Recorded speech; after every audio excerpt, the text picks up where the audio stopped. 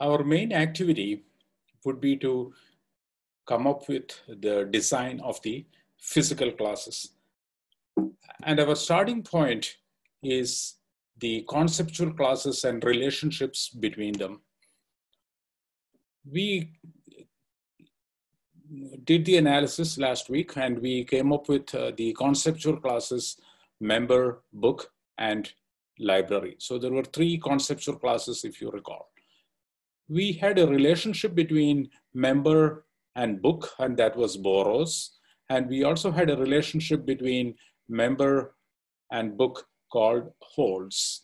And they're actually relationships, but we need to view them as conceptual classes. The reason being those relationships actually have some attributes. So we could think of them as conceptual classes. But then there are relationships between library and member and library and book.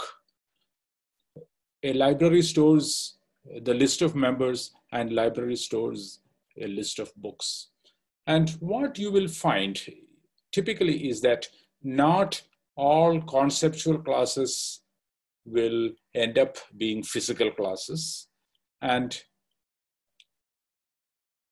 some of the relationships will end up as physical classes, and some of the relationships will be represented using attributes. So let's take a look at all these things. Oh, one other thing that I forgot. There will be classes that we add that are not here at all. And as you will see, even after design, we may not get all the classes taken care of. We might actually have more classes added at the time of implementation because we are not perfect. So we do make mistakes. We don't foresee everything, and then we might need to have extra classes added at the time of implementation. So in some sense, we could probably coin the term the design classes. That is, classes that we come up with at the design stage. So they are the physical classes, but then there will be, in the future, implementation classes. There will not be many, but there will be some. So let's look at the conceptual classes and relationships and see what we could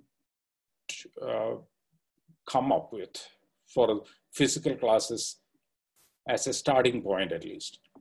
Let's look at member and book. Well, they are obviously conceptual classes, and we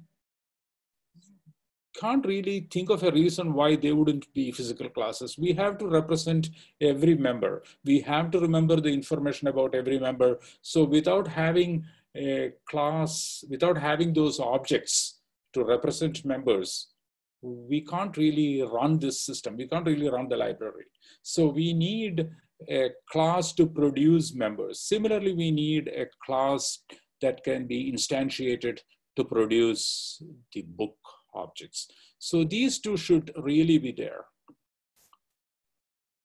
We have the conceptual class library, and we could think of having such a class in our system that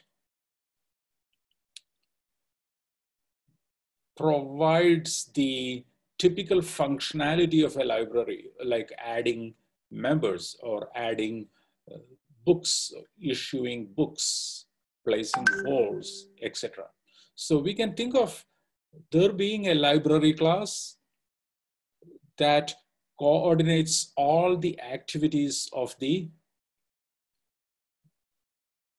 various objects. And what about Boros and hold? Obviously, they came up as relationships, but we gave them, or we represented them by boxes with attributes in the conceptual class diagram. When a when a member borrows a book, there is a due date. So that is an attribute of borrows. When a member places a hold on a book, there is a duration. That is an attribute. So the question is, do we need to have physical classes for these? Well, borrows is a one-to-many relationship from member to book. That is, one member can borrow multiple books, but a single book cannot be borrowed by multiple members. And whenever you have one-to-many relationship, you can represent that without actually having a physical class.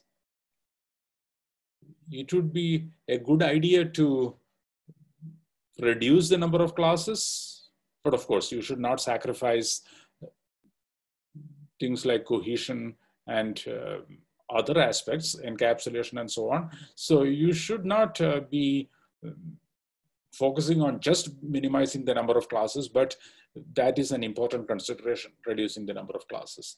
So we can actually not have this borrows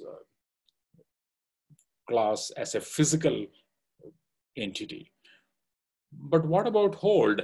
It is a many-to-many relationship between member and book, because the same book can be held by multiple members and a member can hold multiple books. So also, for every hold, there is a duration.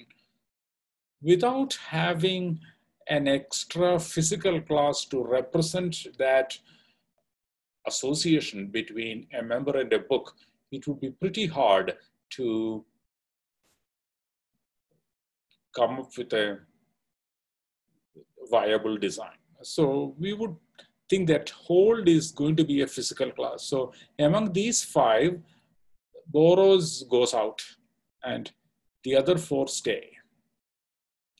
What about these relationships between library and member? A library needs to store members. It is best to represent this as a collection class, because then we can have methods that are tailored for our environment. Similarly, between library and book, the library maintaining a collection of books, we can have a member class, a collection class that will be very tuned to our needs. So we are going to have two collection classes here to store the list of members and the list of books. It is important to come up with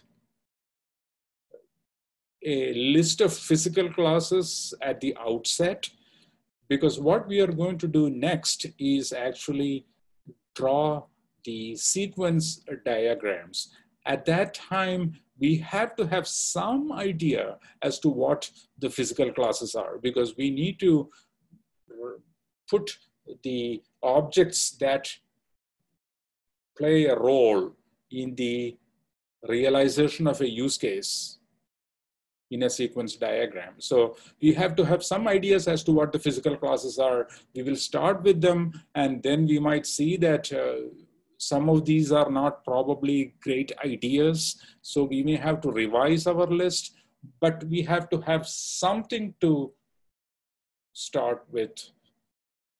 All right. So let's assume that we are going to have member, book, library, hold, library and member. Maybe we can have a collection class called member list, and library and book, that relationship can be stored as a collection class called catalog. That is how we start.